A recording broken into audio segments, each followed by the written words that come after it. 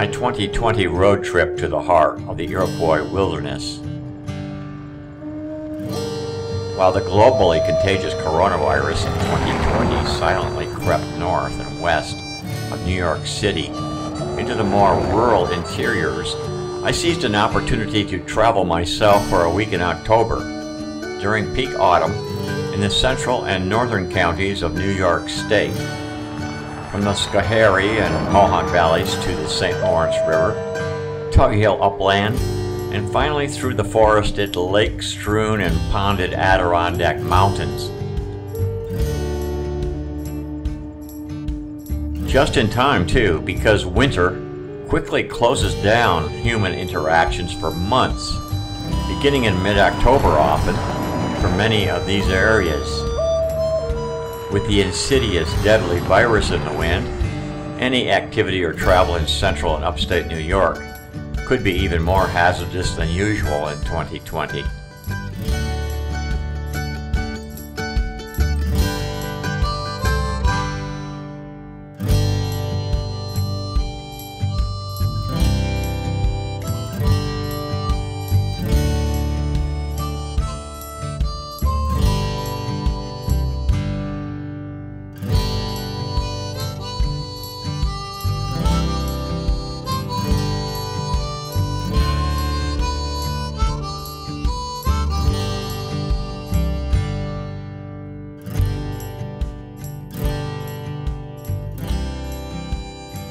The quiet woods and strategically scattered dairy and grain farms and villages belie the secretive and unusually cohesive alliance of Native American Indian tribes that once roamed and hunted here. The Iroquois Five Nations Confederacy of Seneca, Mohawk, Onondaga, Cayuga, and Oneida, which later became six with the Tuscarora. The Adirondacks region of New York State was one of the last wildernesses in the eastern U.S. to concede Native American sovereignty to the mostly European colonists. The first wave of foreign settlers, missionaries, trappers, explorers, and soldiers avoided the harshly cold and insect-riven native paths on the fringes of their own tramping grounds that first led to habitations along the Hudson River, Lake Champlain, and the St. Lawrence River.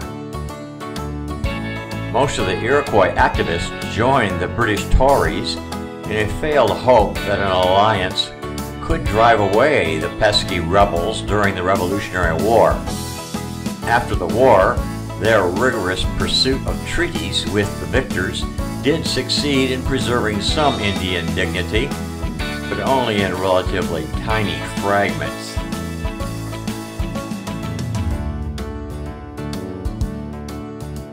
The fringes of the primitive regions of northern New York originally were also inhabited by Mohican, Algonquin tribal groups.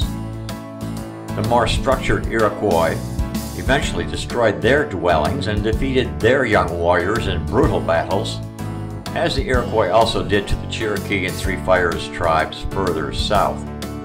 The Iroquois alliance also may have been crucial to English successes in blocking French traders and merchants attempting to filter down the St. Lawrence and from Canada. These Native Americans also were a crucial part of early English successes in the Revolutionary War. New York State probably protected more settler loyalists to the crown than any other of the 13 original colonies. By 1800, New York State was the second most populated state of the new nation, still trailing Virginia in that statistic. In the 1890s, the state began acquiring land in the vast Adirondack wilderness, which now is the largest state park in the U.S., comprising approximately 2 million acres.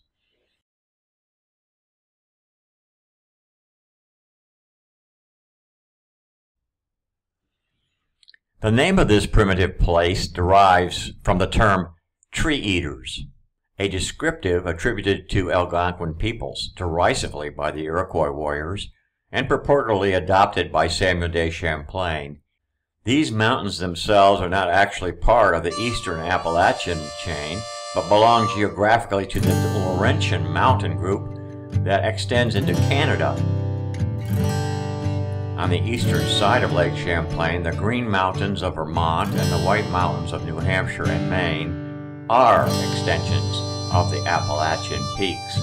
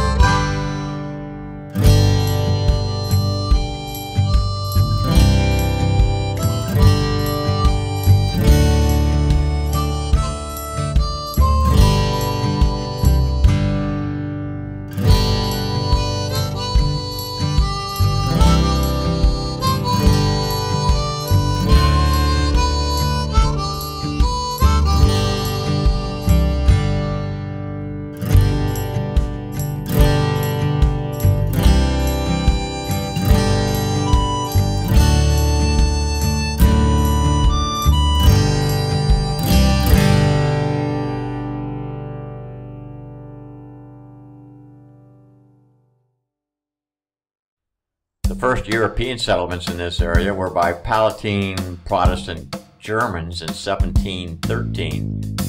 They had been refugees from the religious warfare along the border with France and sought better farming in the aftermath of a big freeze on the Rhine River in 1709. In 1723, 100 Palatine families from the 1710 immigration were granted land just west of Little Falls in the Mohawk Valley. These frontier settlements were vulnerable to Indian attack throughout the French and Indian War and American War of Independence. Developed for agriculture, the Schoharie Valley became a breadbasket because of prodigious wheat production during the Revolutionary War. George Washington camped in Schoharie Town for 2 months during the cold winter of 1776. Raids led by famed Chief Joseph Brant and his Iroquois allies destroyed most of the town of Schoharie. Additional tension between the ethnic Germans and New Englanders slowed early development of the Otsego town in neighboring Otsego County. Efforts of Indian agent, trader, and entrepreneur George Croghan to secure lands near Otsego Lake, or Place of the Rock, in the 18th century were generally frustrated by both natives and other foreign competitors for the preciously fertile land. The Susquehanna River flows from its source, Otsego Lake, through the south part of the hamlet of Otsego, and Otsego Creek enters the Susquehanna nearby. Interstate 88 and New York State Route 7 follow the course of the Susquehanna.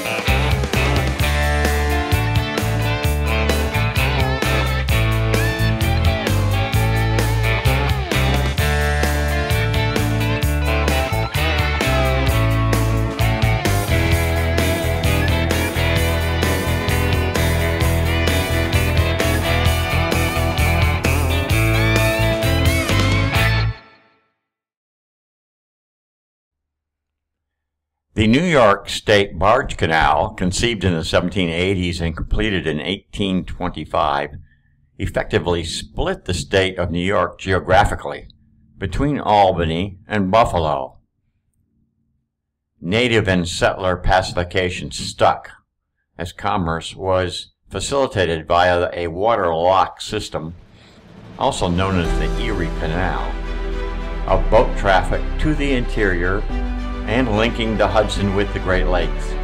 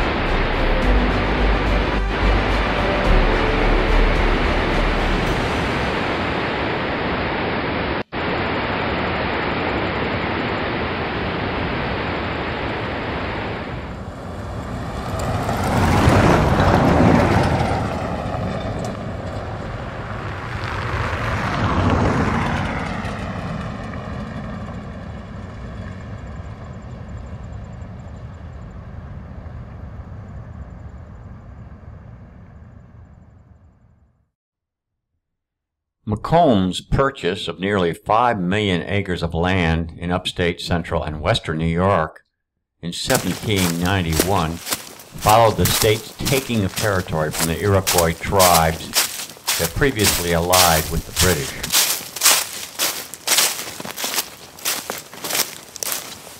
West Canada Creek had been the western boundary of Sir William Johnson's royal land grant. The St. Lawrence Iroquoian word is Canada, or Canada. The river apparently was used as a trail to Canada in colonial times. Native Americans called it Teugtarabro, meaning its waters are colored.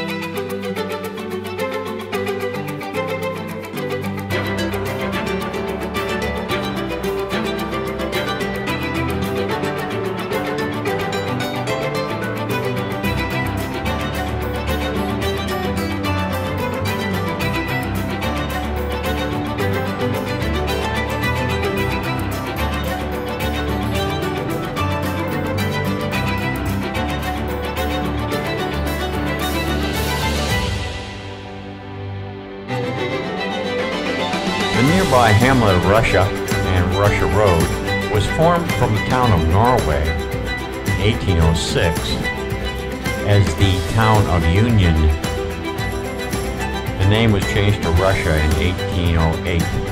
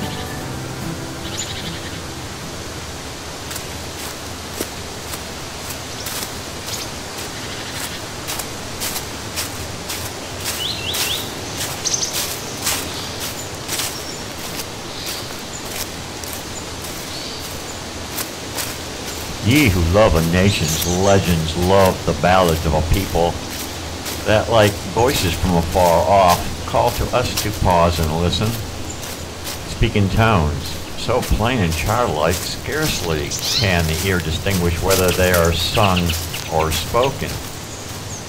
Listen to this Indian legend, to this song of Hiawatha. Henry Wadsworth Longfellow.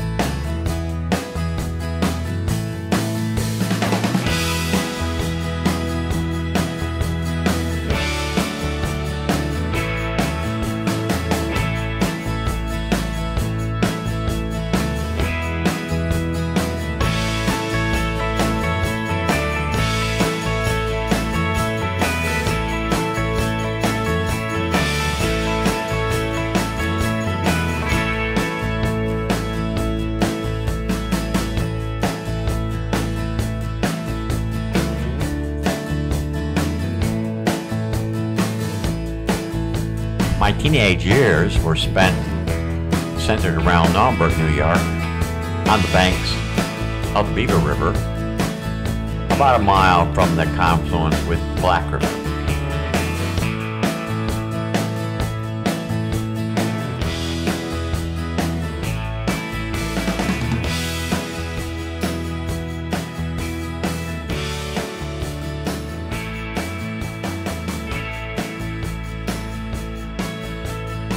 Among early pioneers were Mr. Balmar, living on the north bounds of Casterland, across the Black River from where Naumburg, or Four Corners, materialized.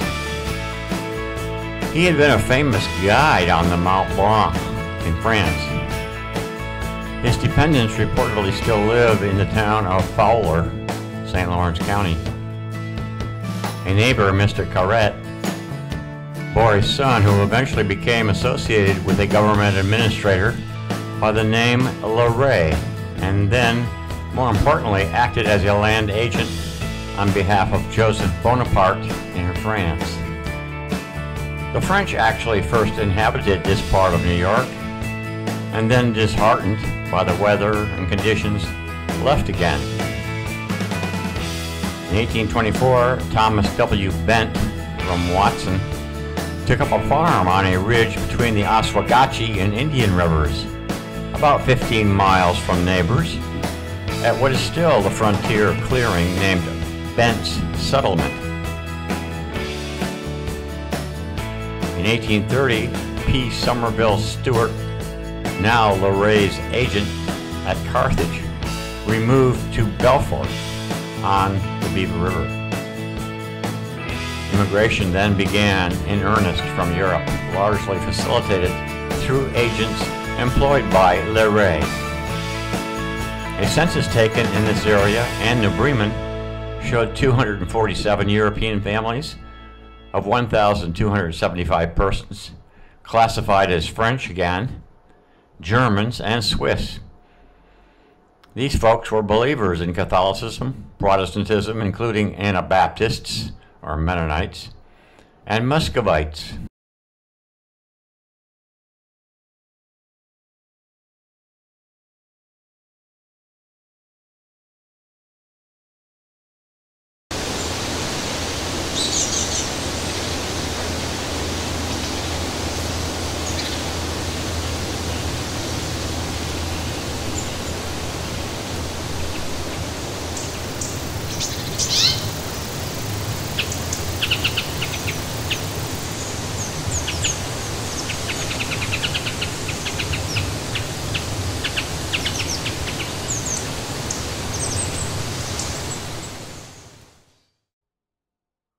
From a poem by Caleb Lyon of Lyonsdale, quoted widely in earlier times,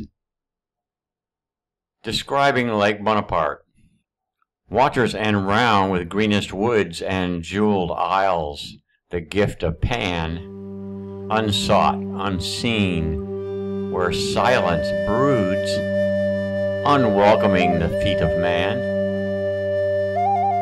Above the jagged hemlock's height, a sunset sky outpours its urn in ripples of the rosiest light.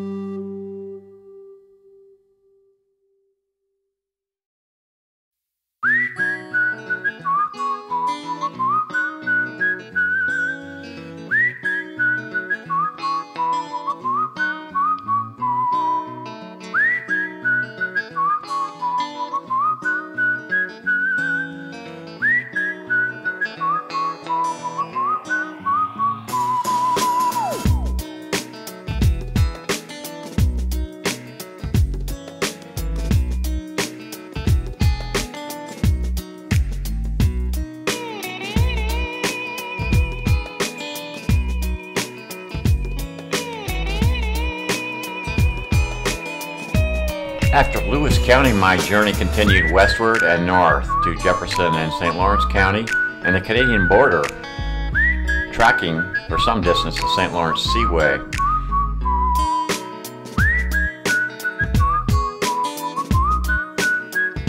The village of Alexandria Bay is a kind of American gateway to the Thousand Islands. Other nearby villages that often draw a sizable tourist invasion include Clayton and Sackett's Harbor.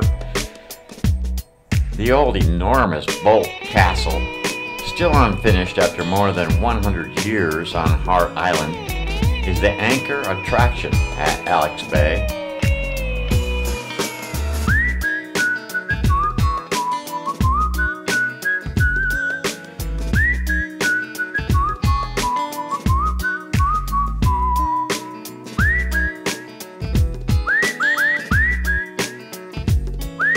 Sackett's Harbor on the banks of Lake Ontario today bears no resemblance to the enormously industrious shipbuilding operations there on behalf of the U.S. Navy before and during the War of 1812.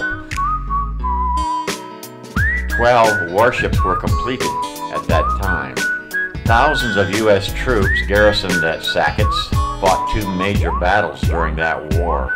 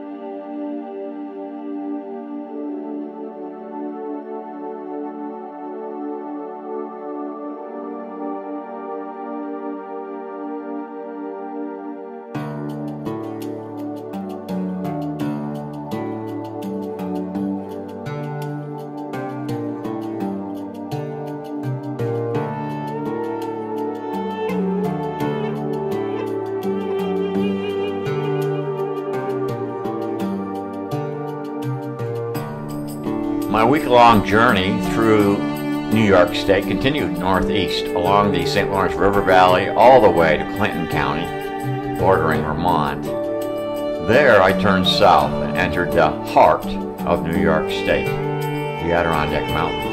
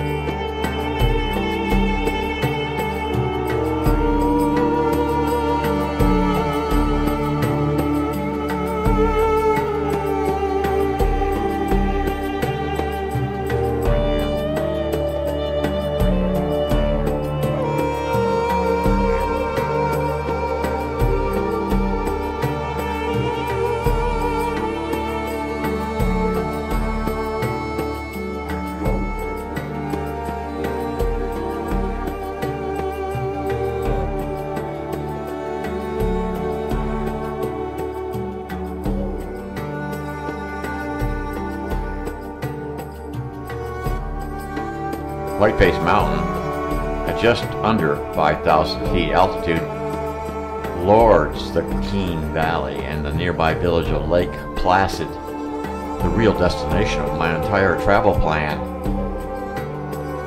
Native Americans tracking nearby, especially in the Lake Champlain Valley, purportedly foisted names translated, "It is white," an Algonquin term, or Whitehead or Scalp Mountain, Mohawk terms.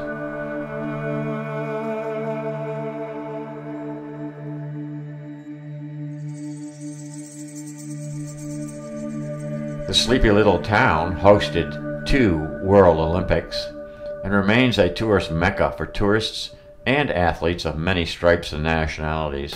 Winterscapes here are particularly appealing, but the autumn steals some of the glamour too. I managed to drive up the Memorial Highway to the peak of Whiteface on the very last day of its opening in 2020, as a stiffer wind and clouds gathered in the west, forecasting a hard winter to come.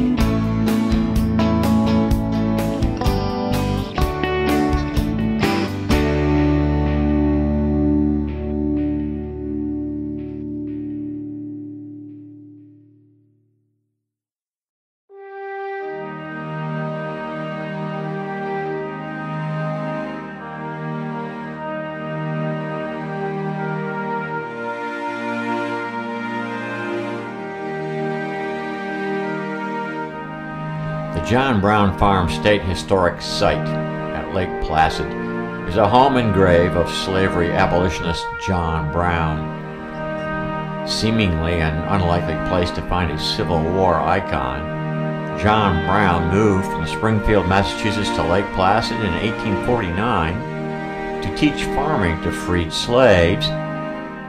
Brown requested to be buried here, and it was declared a National Historic Landmark in 1998. Homesteading in this wilderness was tough, and so, leaving wife and children, he moved to Kansas in 1855 to join his sons in an armed fight against pro-slave parties.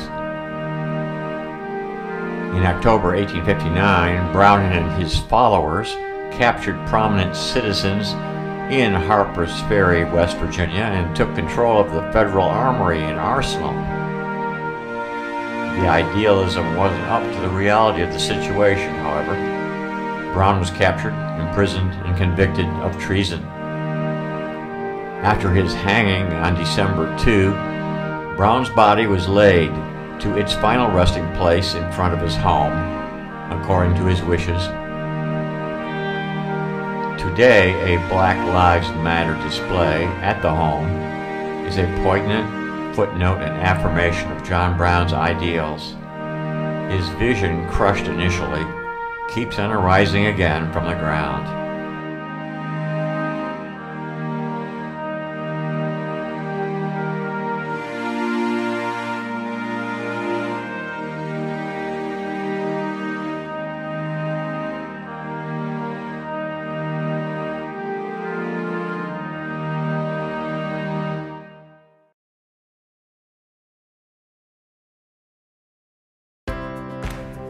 My adventure in the wilderness of New York in 2020 is complete as my journey continues south again toward my current home in Arlington, Virginia.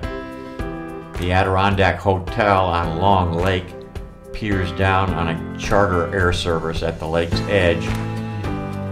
I see the same plane, I bet, as I pass Indian Lake further along.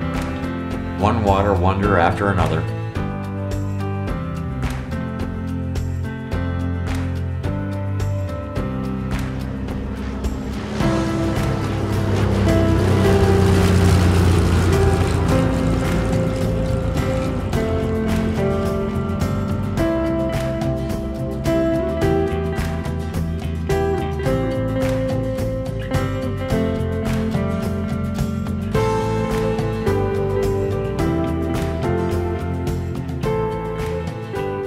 The wind is blowing harder.